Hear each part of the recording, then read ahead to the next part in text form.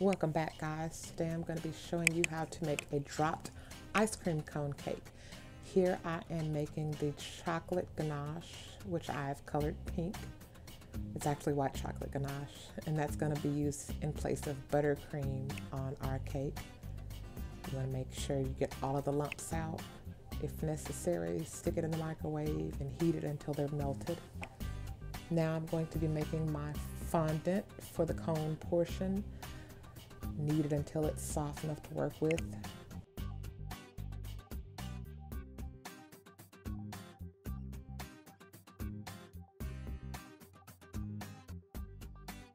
I actually have a video of me making fondant from scratch. I'll put a link in the description box below. Here I am kneading the coloring into the fondant.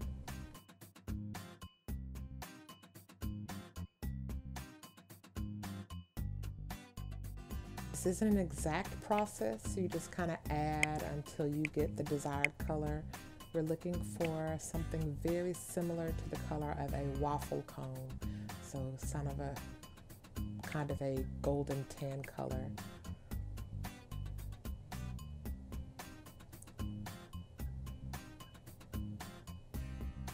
Here I am adding some orange and yellow to balance out that fleshy color. We don't want it fleshy looking.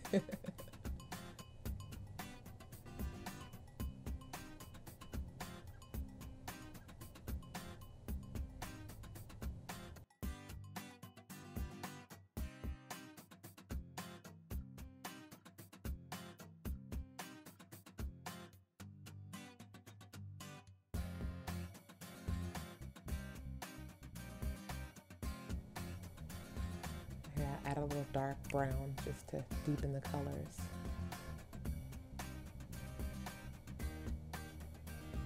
I advise that you wear gloves while you're doing this, unless you want to end up with multicolored fingers, which, as you can see here, I have. Now I'm coloring the fondant to make my sprinkles.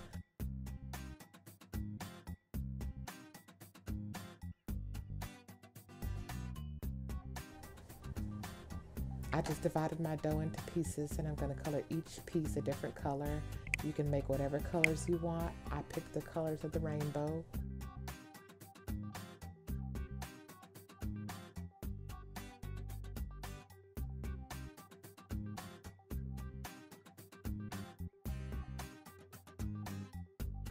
My editor thought my arrangement of my colors was very interesting, as you'll see here.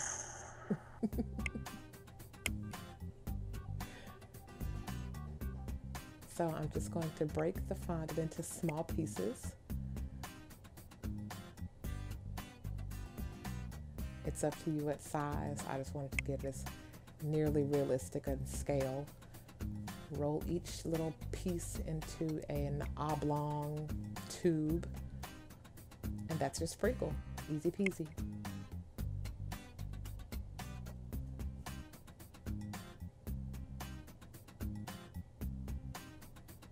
So dust your counter with some cornstarch or some powdered sugar, because we're going to work with our fondant for our cone.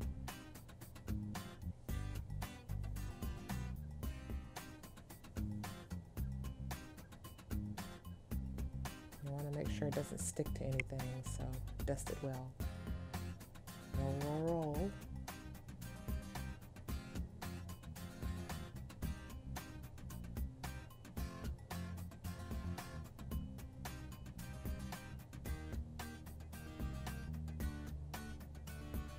Not an exact science, you just want it much larger than your cone so that you have sufficient coverage.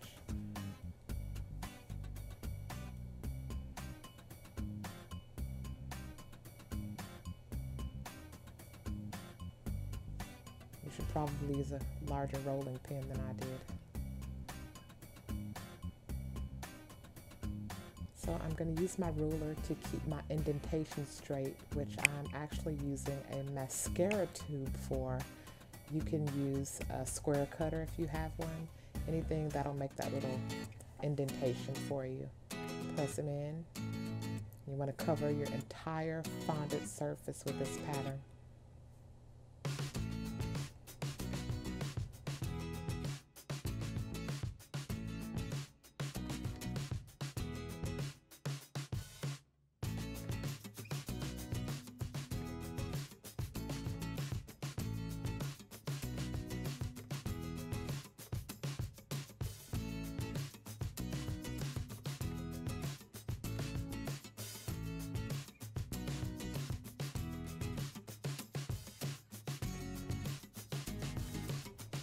You can see I'm pressing down the little middle part to flatten it. Okay, so now I'm going to make my Rice Krispie cone.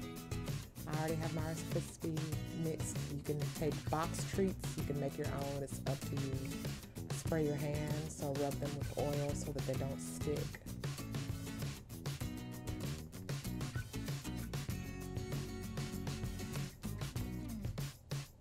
And now I'm just going to form it into as perfect a cone as I can possibly make.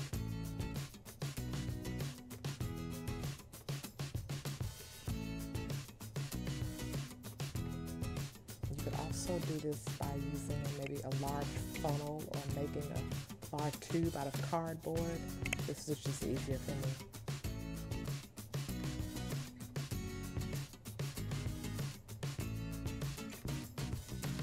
Here we go. I'm going to smear some ganache onto my cone so that the fondant has something to stick to. Technically, it could stick to the marshmallow by itself, but this is more fun to eat later.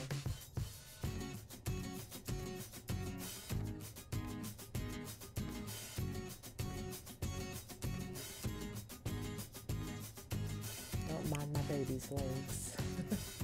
She is helping me. So now I'm going to cover my cone with the fondant. It doesn't have to be perfect.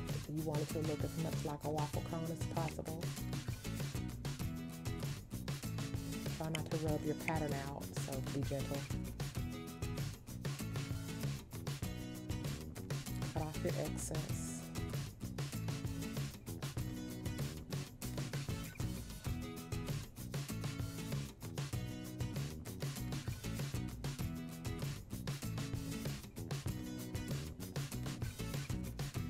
Fold it over the end, and it actually looks like a waffle cone. Imagine that.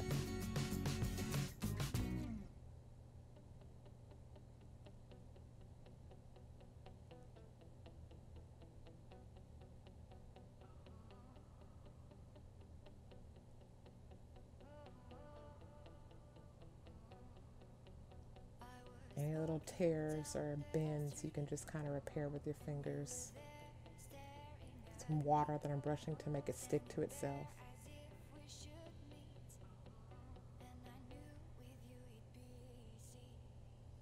After all that powdered sugar, it's a little dry.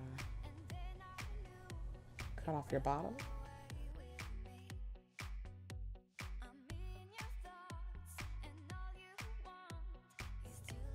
Any last touches, and there you have your cone portion of the cake.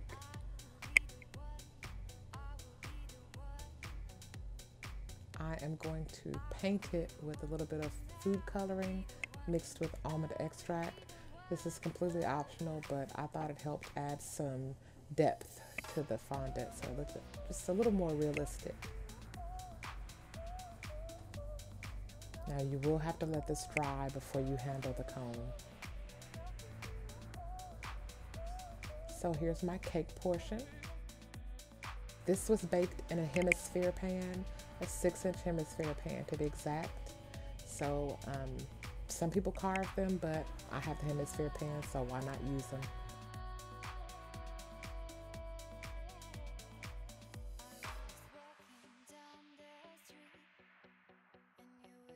So here I'm leveling off my 6-inch rounds. Just plain 6-inch round cake pans, nothing special. You could do a larger version of this cake, but you would have to use larger pans and more cake and Rice Krispie and all that good stuff.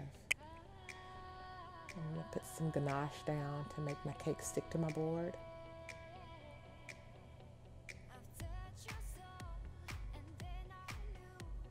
And I'm going to build my cake. First layer. I'm using Nutella between the layers. I typically do this with my chocolate cakes, especially for my daughter because she loves Nutella and she's a chocoholic. So instead of plain buttercream, I use Nutella.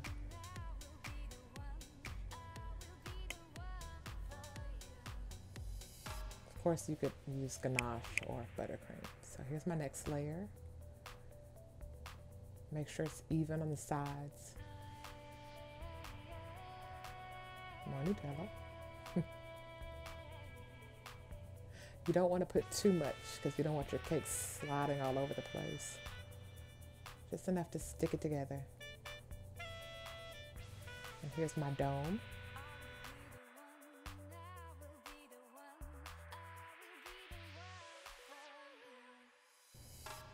So now I'm going to cover everything with ganache. A thin layer, and then refrigeration, and then a slightly thicker layer on top.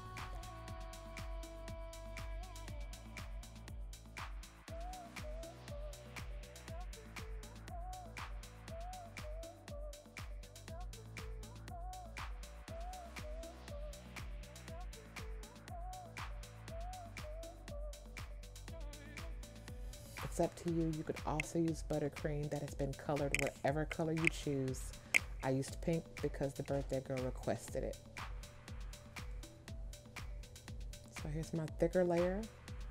Doesn't have to be perfect because you want it to look like ice cream. Ice cream is not perfectly smooth. I'm just shaping it at this point.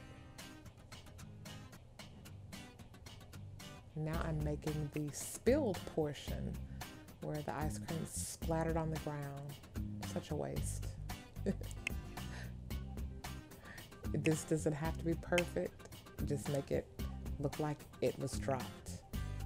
I actually went back and removed some and made it look kind of whimsical. And I cleaned my board. I hate a messy cake board.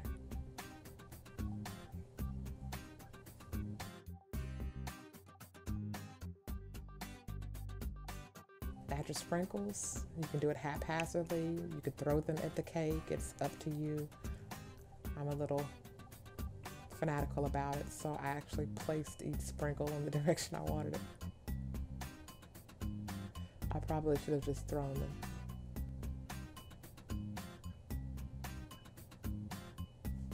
You can add them to whatever parts you want. I just put most of them at the bottom, since they started at the top.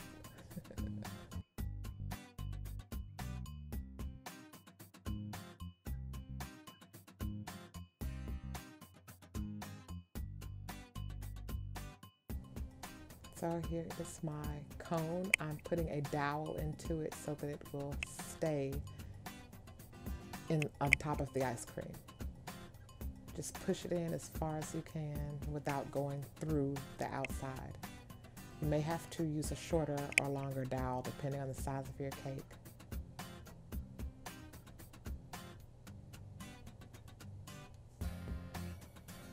Don't be like me and go through the top.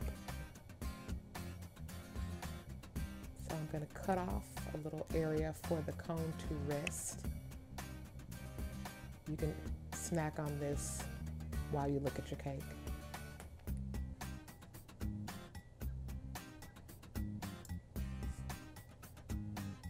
Doesn't have to be perfect, just a flat surface. There's a little buttercream just to make it stick.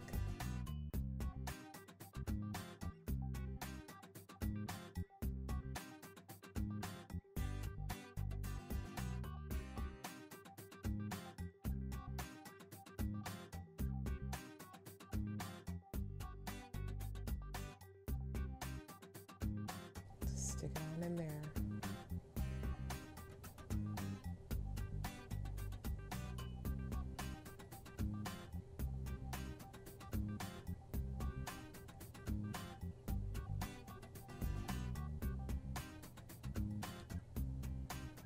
And I'm going to apply ganache around the cone portion just to make it look like an actual ice cream scoop. You know, it has that little ruffle around the edge. Doesn't have to be perfect. It's completely up to you. I would advise, though, that if you're going to transport this cake, you transport it cold.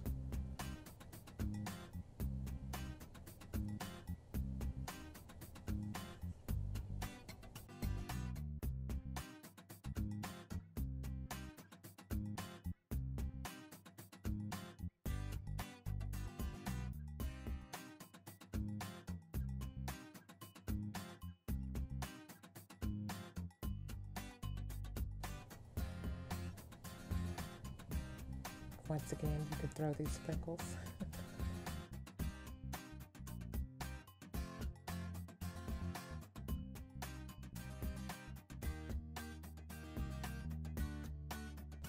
And there we have it, your dropped ice cream cone cake. Thanks for watching. Like, comment, and subscribe. See you soon.